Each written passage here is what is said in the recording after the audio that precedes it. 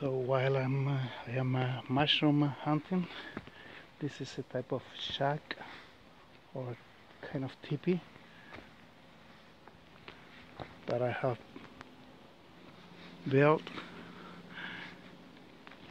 to take a little break, to rest, and sometimes to put my mushrooms inside, just here inside, you see.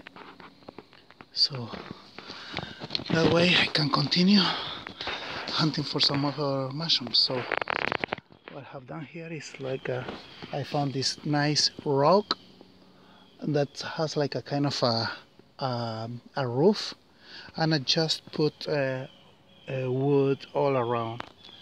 So I'm going to be covered or protect from the rain and sometimes from the snow. So I have a little bit of mushrooms there, and there is a couple of deers not far from here, so I don't want to talk too loud because I don't want them to go away. So I'll continue my mushroom hunting. So there is my little shack in the middle of the forest, you know.